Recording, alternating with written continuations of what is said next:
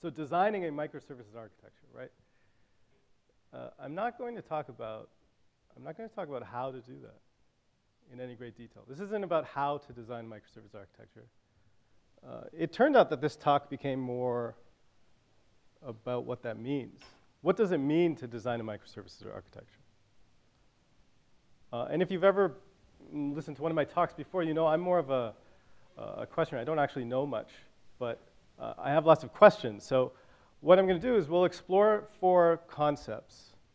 And what we might find is as we go through these concepts, first of all, we're going to see some recurring themes, things that we've heard us start to touch on today. And then hopefully by the end, we'll see how maybe all of this can come together.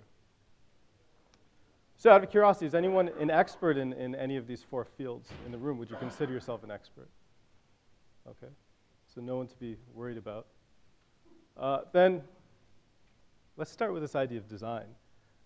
My title in the academy is actually, what is it now? Director of Design, something we invented. The reason that I chose that is because I spent about 2.5 years really trying to understand what design is. I probably have the same background as you, lots of middleware, lots of enterprise experience, lots of web-based integration experience.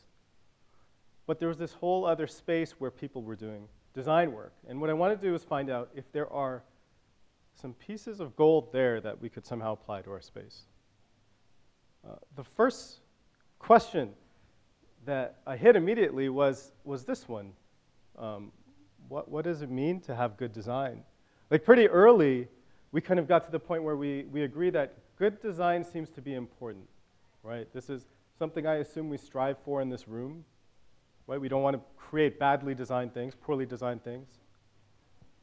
But, I mean, really, which of these chairs is well designed? Which one is designed the best?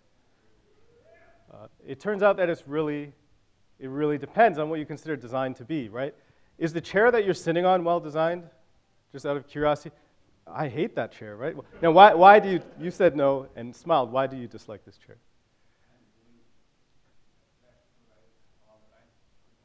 Can we do something about his chair? Is there? No?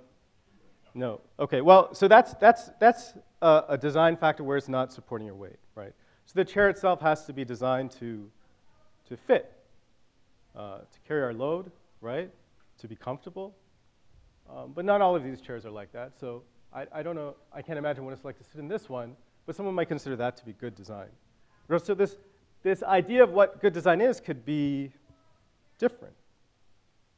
It turns out that these kinds of ideas have actually been explored a long time ago. So this is something from Marcus Vitruvius Pollio. Vitruvius was an architect in the Roman era. And what Vitruvius did was he came up with a book called De Architectura, where he described some architectural principles for building Roman buildings. You might know Vitruvius from the Vitruvian Man, right? You might have heard of that. Da Vinci's Vitruvian Man, based on his principles. But this is the principle I like. When describing how to build a building, it should be firmitas, utilitas, venustus. The building, the way we design it, should support the weight of the people who live in it, right? This is the basic idea. But also, it should fit the way it's used. So when I come in, the hallway should lead me in. The rooms that make sense for when I first enter the building should be present in this corridor. Maybe the rooms that are used less or more private are located somewhere else. But most telling is this last principle, venustus, beauty, to make it beautiful. It's an early indication of this idea that design is not just about, does the door handle tell me if I should push or pull? But design is also about some kind of connection to people that transcends the physical object itself, right? Some kind of emotional connection. So it's a good view into design. We have modern versions of this explanation as well. Here's Peter Morville's UX honeycomb you might be familiar with, right? I like Morville's honeycomb because right in the center, he puts value. And when Morville describes value, he means value to the sponsor, to the person who's asking us to build this, right? So value has to be ever present. Usefulness is this idea of function, right? And from there, we have these other traits, usability, findability, et cetera, all the way to this, again, emotional idea of desirability. I don't know how much of this we take to heart when we talk about designing microservices. When we talk about designing microservices, often the conversation turns to how to use Docker, right, or what the size of a team should be. So there's something here, right? There's probably more we could explore. At least at the most basic level, we do know when people talk about design and microservices, they end up talking about complexity, because this is something that we seem to want generally with design, right? Simple is better. We have a lot of examples of that. The story is that Google is popular because they offer us a simpler interface. Right before Google, we used Yahoo for search, and Yahoo was busy, right? There was all kinds of things you could do. But Google wins because they offer a simpler interface. These kinds of products win because they are cleaner and simpler. So what we end up doing is striving for the simpler things, right? This seems to be almost a principle of design. And in a lot of ways, it underpins a lot of the conversation you hear around microservices, making things smaller, making them simpler, making them cleaner. It's attractive. To understand simple, we have to understand this other thing, right? This is probably a good representation of complexity. We've heard the word complexity a lot today, right? But what is complexity then? What do we mean? We kind of say this word the same way we say things like API, or really any of the words we've been using today lack formal definitions, microservices. Complexity is another one of those things. So there's a dictionary definition, but when I see this word, here's what I think about, right? Lots of things, lots of parts. Something's not complex if it's like one unit. We don't usually say that's complex. The parts usually also are connected somehow. So the idea is something might be complex if I touch it here, and something might happen to the other pieces in there, right? We might perceive that as complex. But maybe one of the more common usages of complexity is the idea of processing. Computer science views complexity this way, right? Algorithms that are complex might be the ones that are difficult for a computer to process. We actually view complexity this way with our brains as resources as well, right? So if we think of interfaces, interfaces are considered complex when it takes us a lot of energy to understand what's happening, right? It's kind of a measurement of processing. Turns out this is a very well-researched area, interface complexity. There's even 2 books on it, and these are on your reading list, I believe. Is anyone familiar with Don Norman? Not too many? Okay, and probably less are familiar with John Mitra. If you enter into the mainstream design space at all, if you look at any of the material that UX people read, this guy's name will definitely show up. Don Norman is kind of this godfather of how interactions should be designed, of a kind of a psychology of things, right? He had a book called The Design of Everyday Things that's massively popular. But here are 2 books that are specifically about interface complexity. They seem to come from very different viewpoints. So Maida's book, called The Laws of Simplicity, focuses on that model of simple. And Norman actually starts from the other side, living with complexity. Now here's what's interesting. Different perspectives. They actually have very different writing styles, right? Slightly similar backgrounds. But they end up at roughly the same place, right? Similar conclusions. One of the big takeaways from Norman's book is that complexity is not the enemy, right? So in our strive for simple, we seem to have the idea that complexity itself is bad. And Norman is saying that's not the case. What's bad is confusion. Another version of this you sometimes hear is, it's not about complexity, it's about complicated, right? It's the same kind of idea. But confusion has a particular connotation. Confusion is something you perceive, right? So keep that in mind. Maida's book is in a completely different style. He has these 10 laws, and it's very almost Zen-like, right? Follow these laws, you find a path to simplicity. And he gives us the final law, the one. Simplicity is about subtracting the obvious and adding the meaningful. That somehow we have this thing we can grasp, and if we get rid of the bad parts and only keep the things that matter, that's how we get to simplicity. Both of these things become important, and we'll see why very soon. But simple question here. Which of these things, then, is simple or complex? Which steering wheel is confusing? Right? How do we gauge that? Are these poorly designed, well designed? I mean, it really depends, right? Hopefully you know what kind of steering wheel this is, right? Formula One steering wheel, and on the left is some kind of Mercedes. Now, for a race car driver, this is not a confusing steering wheel. For you and I, it might be. But even if we look at this, the interface of it, you can see that there's design here. Look at the way things are grouped together, different colors. The location of the buttons are positioned for usability, right?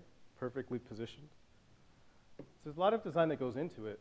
What it shows us is that things like confusion are really perceived qualities, and they depend on who's using them, right? So we can't talk about complex interfaces unless we talk about the people who are using the interfaces. Exactly. Right? It's true. So the same interface might be viewed as either simple or confusing. Okay, so how do we make interfaces simpler then, if this is the goal, whether those are APIs or other kinds of interfaces? It turns out then our job is not to provide things that are simple, it's to manage the complexity that's there. Complexity, it turns out, is always there. So we can improve learnability. We can make it so that these interfaces are easier for someone to understand. We can improve usability so that they fit better, right? The positions of buttons, groupings, colors.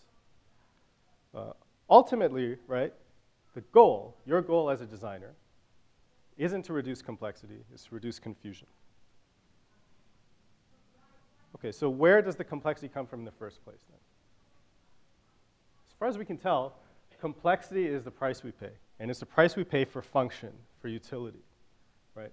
So here's a mouse that is probably less confusing than this mouse, except I don't want to use that mouse, right?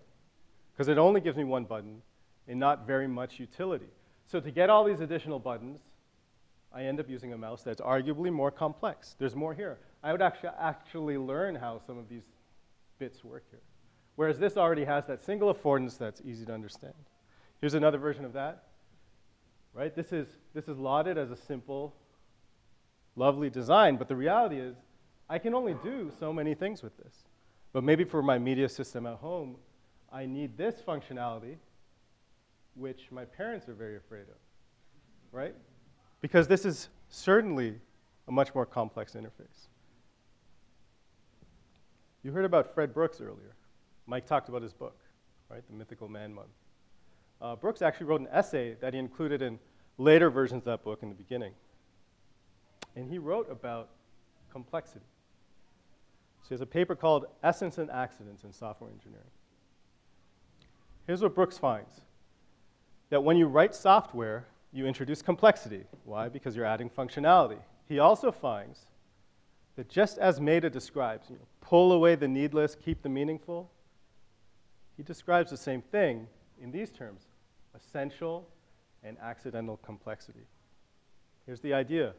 If you remove the essential complexity, you lose the spirit of what you were making in the first place.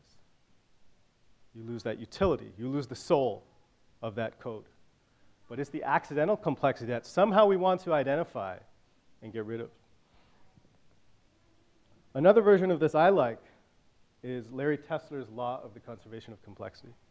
Tesler worked at Xerox PARC, responsible for building a lot of the systems that were coming out of there. And he wanted to sell the management team on a library for UI that would be an abstraction layer. So this is introducing a new component, right? To help them understand what the value of something like this would be, he described this law. Every application has an inherent amount of irreducible complexity, which sounds familiar. The only question is who will have to deal with it. The genius of the law is the use of the word who. It's not about where the complexity goes. It's about who pays the price. Who has that perceived confusion? So I offer you this. Who is familiar with OAuth 2 in this room? Few of you, right. Raise your hand if you believe OAuth 2 is a complex specification. Yeah, and the rest of you are probably lying, right? Or you don't want to raise your hand. Like, look, we know this is complex, right? Or to use the better word, confusing. I know because I read it. I thought I knew things, but man, right? There's a lot going on. Here's the other thing I know. If you build an API today, I'm going to recommend you use OAuth 2. How do those things fit together? Right? How can on one hand I say, here is a complex, confusing specification, and on the other hand I say, and you should use it? Well, if we take this complexity, and if we could somehow measure it, like really quantify it, if I could take it and pour it into a cup. Remember I said Tesla has this law of the conservation of complexity. We know in OAuth there's two implementations generally. Someone's writing the client code, someone's writing the server code. So I ask you, who's paying that price, right?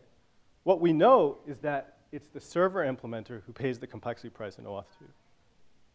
It's actually, I'm not going to say it's trivial, but you're making a few HTTP calls over here, and you include an authorization header. This I don't even remember, to be honest. There's a lot. This works because we actually favor the client in API interactions. We want them to have a better experience. So in this case, we pay the price. Further to this, though, OAuth 2 is a security specification. If this is confusing, it's not a great situation to be in.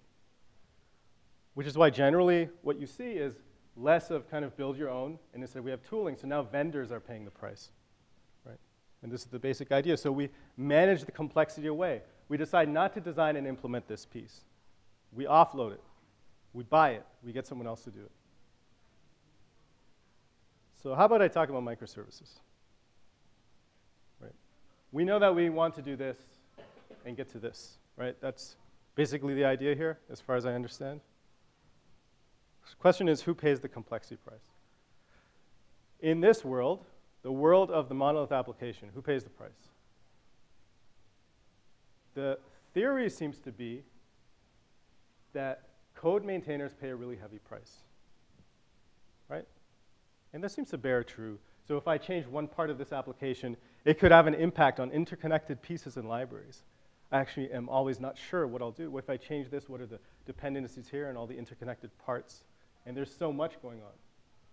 For the system maintainer, the person who has to deploy it, understand what's happening, there's only a small price to pay. It's a single unit. And as we said earlier, you know, when there's only one or two of something, it's generally not very complex. Okay. But of course, who pays the complexity price here? Right? We know that it swings. And as Tesla taught us, I'm not removing any function, right? The complexity that was there is still there. I haven't made the world simpler. All I've done is shifted who's paying. And it's essentially the same idea as OAuth. We're at a point, it feels like, where we would rather have system maintainers pay this price than code maintainers. It's an acceptable trade-off. And I like it. And part of the reason that microservices can work in general is because we're introducing lots of tools to further manage that complexity. Right? So now we're going to shift it even further away. So the system maintainer pays a price, but we're hoping vendors and other developers will give us tools that further manage and hide that complexity away. But you need to make sure you understand that this complexity exists and that someone pays the price, right? If we expand this picture further, and we imagine we have some boundary around our system, and I introduce a client app that someone else builds, we've introduced a new victim of complexity. Right? Now we have a client app developer who may have to pay that price, who may become confused by what's happening, right? Yet another person paying the cost of complexity.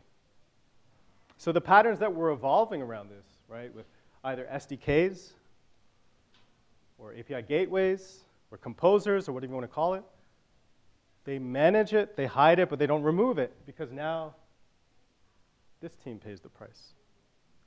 Okay? So just keep that in mind, the Tesla law of conservation of complexity. The other thing in terms of complexity that are worth noting when it comes to microservices, there's often a lot of inter-service communication happening. As far as we can tell, a lot of the communication is starting to look tightly coupled, right? There might be a lot of data typing, or maybe you're using APIs that are difficult to change.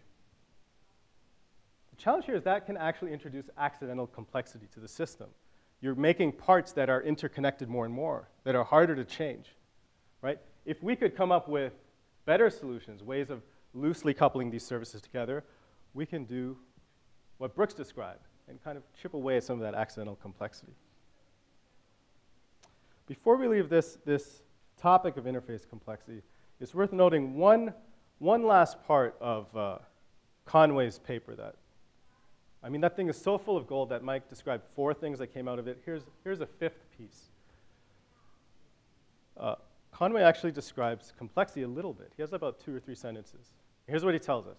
The world is complex, and organizations develop the way they do to manage that complexity, right? Because a single unit in the organization may not be able to deal with all the confusion and complexity that it has to manage, so it starts to create children to dissipate that, which then influences the look of our system, which then becomes complexity we have to manage in the interface. So you can't escape the world. The world is complex, and that's where you are. There's a different kind of complexity I want to touch on now, and that's system complexity. So interface complexity is this thing about how hard is it for me to understand. System complexity is something else entirely, right? System complexity is deep. Here's 2 books.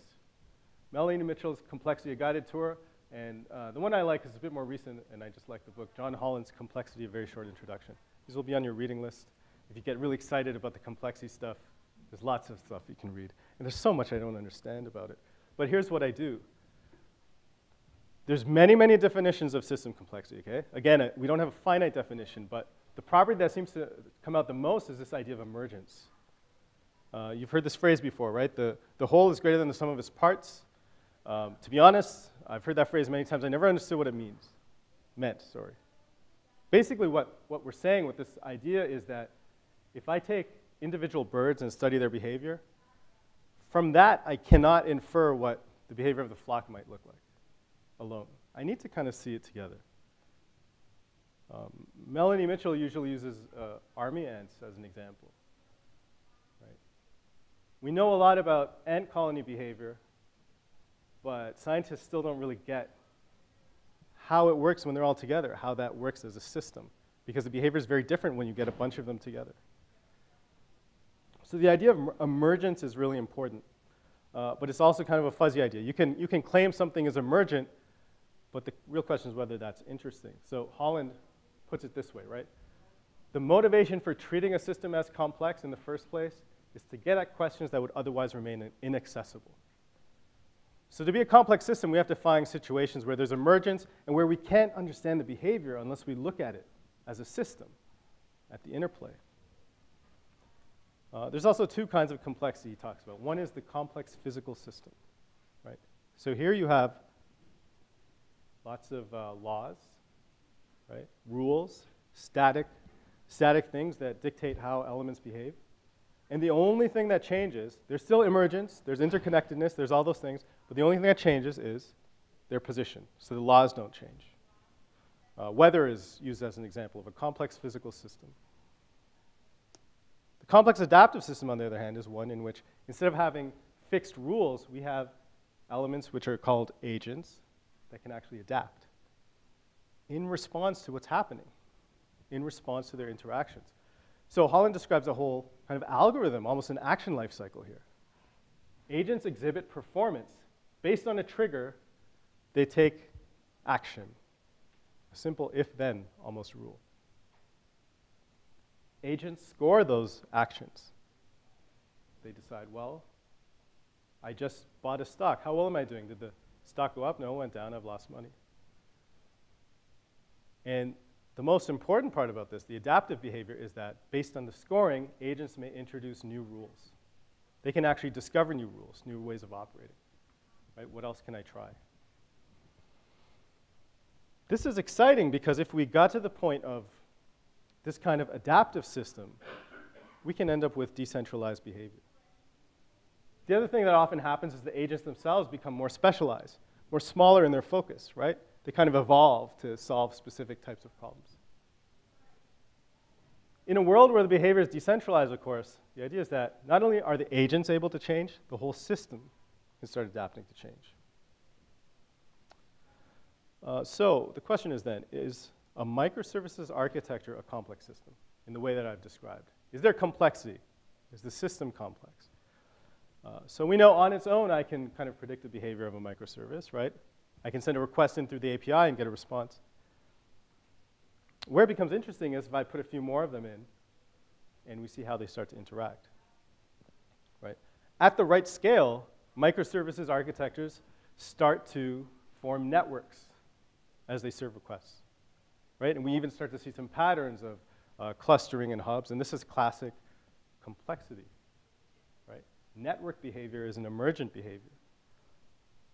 For example, you know, load testing microservices architectures might be difficult in isolation because we need to see how they interoperate together to get a sense of if the system could handle the load, right?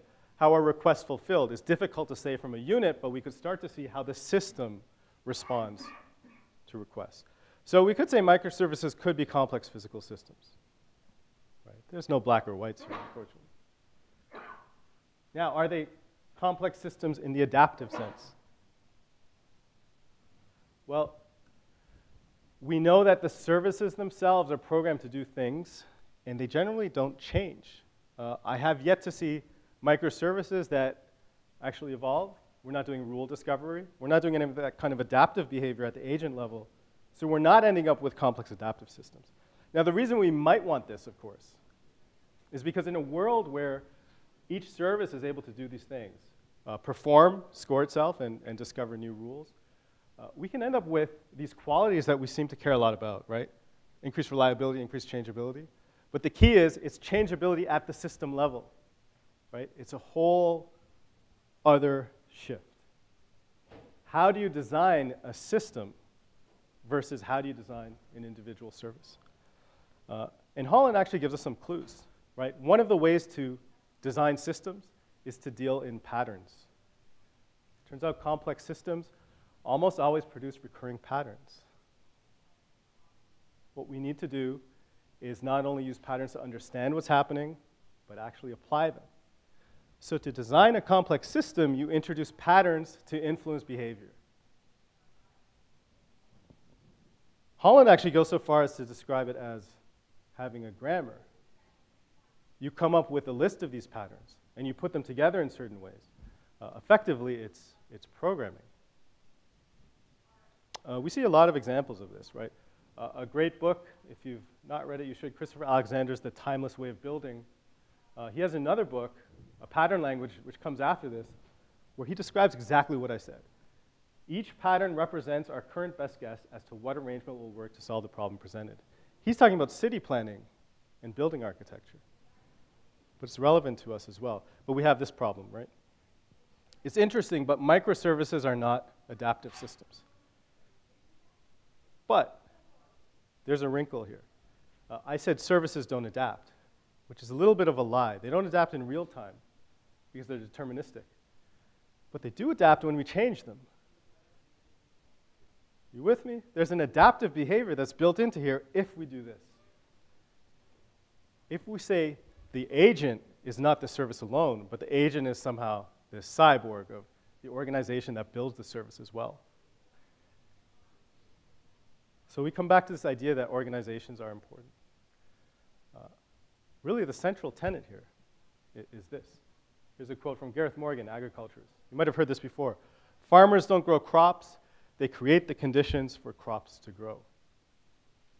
So somehow you have this goal of what the microservices architecture should be, but to get there, you're going to have to start laying all those foundations to get there, right? We mentioned Dee Hock earlier. Former CEO of Visa, he embraced all of this in the 70s. Went to the Santa Fe Institute of Complexity and understood what they did. He implemented patterns and constraints in Visa, came up with this idea of chaotic systems, which are embracing the chaos, right? Embrace the complexity, but also add some governance, try and find that balance. And he ended up ushering in this period of massive growth, decentralization. He bet on this system so much that once he put it in place to show that it was the system and not him that was responsible for the growth, he retired and hid and had nothing to do with Visa again, and the growth continued. The system, the patterns he had put in place was the reason for the success, not him as the leader. That's true decentralization. That's embracing the system. So all of this kind of takes us to a place that I think is captured in something else that's happening in the design world, and that's service design. And when I say service design here, I probably don't mean the kind of service design you're thinking. Service design is actually a discipline that's evolved from the UX world, right? So the UX people and product designers design products, but at a higher level than that, companies offer services to customers, right? So service design is really this combination of like the processes, the systems. When you put it all together, it's the designing of those things to deliver a service to people, to customers. There's a really good book if you want to get an introduction to what this space is. It's kind of a fuzzy space. I'll be honest with you. It's a little bit fluffy, but there's gold in here if we're willing to look into it a little bit. So Stickdorn, who actually wrote this book, came up with these 5 principles. This is what service design is. Service design is user-centered, co-creative, sequencing, evidencing, and holistic. We heard a lot about this idea of user-centric design, right? Even earlier today when Irakli talked about product design, product management. We know understanding users and delivering products that fit their needs is important.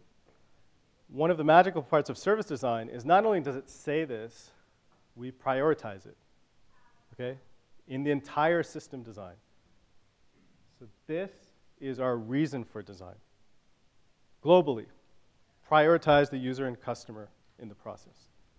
The other part of this is it's co-creative. We recognize that service delivery isn't about me making the mobile app for you to use, right? It's not just that flashy interface. There are customers involved, there are people or systems the customer interacts with, and then there's a host of people involved in the back to make it happen. Back office, backstage, however you want to phrase it. So we can get users and customers involved, right, in a participatory way, or we can have user testing, evaluation. We get a lot of that from the UX space. But the wrinkle here is that all stakeholders participate in the design. So we think about all of these groups of people when we design the system. Service design is sequencing. It means that we embrace time as an element. These aren't just experiences that we design in isolation, but we think about the service design people call them moments. You might hear about user journeys, user stories. It's kind of the idea of the collectively. How do people experience our product and service? And service design is evidencing, because services tend to be intangible, right? The hotel we're all staying in, that's offering you a room as a service. There's an intangibility to the hospitality service, right? But there are things that can be given to you that are tangible as evidence of the service you're receiving, right? For example, if you're at the Delano, they're leaving these cards whenever they clean your room with quotes on them. That's evidence of a service process that might be invisible to you. And lastly, service design is holistic. We have to view the design in a wider context, right? Not just in terms of individual interactions, but in terms of sequencing, in terms of time, in terms of the people who build all this stuff. It's big. So here's a simple example, a very simplistic example of what service design might mean, right? In a coffee shop, we have touch points of ordering and receiving coffees. We identify customers, and we know that these experiences drive our design. But we also design this part. How do we make the front stage employees' job easier? What is the system that delivers inventory, and how do we make coffee? And how do we do all of this in a way that these experiences are optimized? These aren't separate things, right? These are all interdependent. It's all related. You'll often hear about empathy in service design, or empathy in design in general, right? So we have one goal, provide high levels of customer experience. But there's a second goal in service design, which is the important one, and that's we provide high levels of employee experience as well. For the first time, we start to say that empathy is not just for the customers, but also for the people who build the stuff, who build the interface, who build the systems, who do all of that backstage work. With the understanding that this is all for the user in the end. So we empathize with all of the actors. So if I put this together in a microservices context, right? Instead of a service-oriented architecture, if we do like a service design-oriented architecture, we find that first there's this idea of customer experiences, right? So we do what we always have done. We start focusing on, those touch points, mobile apps and websites. But we also need to start thinking about platforms that enable this to happen, the API platforms, internal applications that you build for your branch staff, right? Maybe underpinning that, we think about implementation, right? The microservices network we're building, automating the processes, containerization, actually writing the code. And then maybe underpinning it all is this idea of organization, kind of stuff you heard Mike talking about, number of teams, size of teams, what are the patterns? If I view this, instead of a circle, in a different way, of more of like a hierarchical system, which is also an indication of complexity, right? We've got the customer, the touch points drive what we do. Behind here, we're going to design a system of platforms.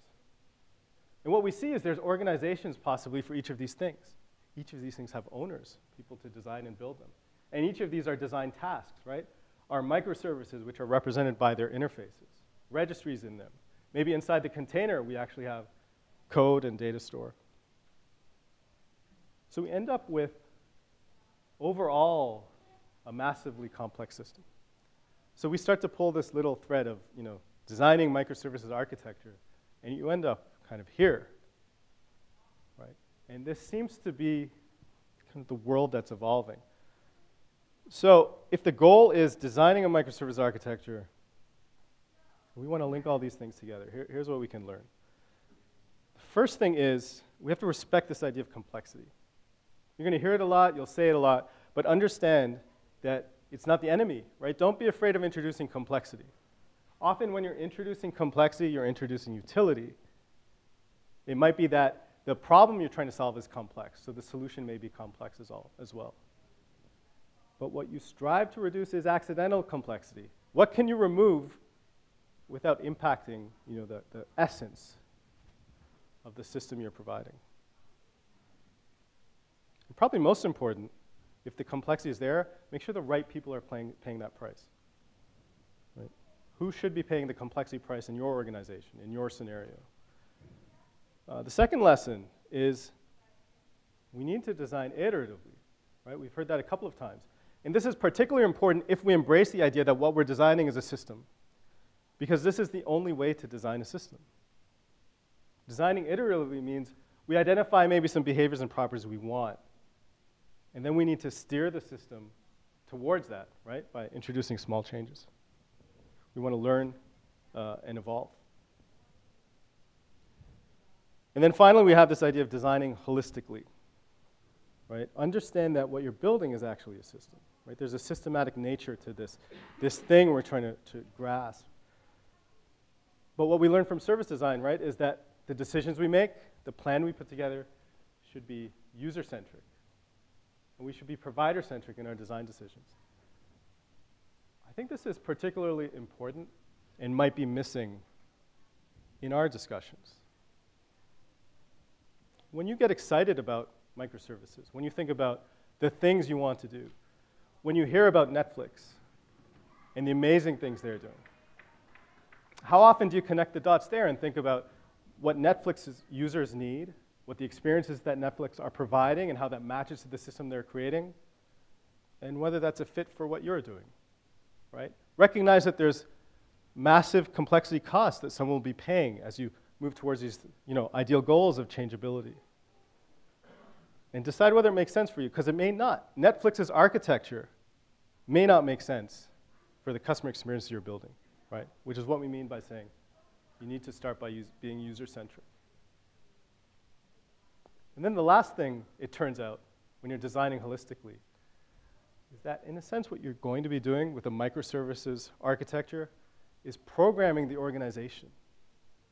It feels like that's what we're starting to do. We're starting to learn the patterns that Mike described. Understanding the constraints, right? Figuring out what these pieces are you can bend, and as you start to get better grammars, you'll start to actually change things. This may be your end goal. You might start by dabbling with containerization. But if you really want to go deep, you're going to end up having to do this. But the key is to do this with empathy, right? It's one thing to fiddle with some code. It's another thing to tell a system operator that you don't need them anymore, right? So this is dangerous territory. You need to preserve this idea of empathy all around for this to work. That's the world, at least as I see it.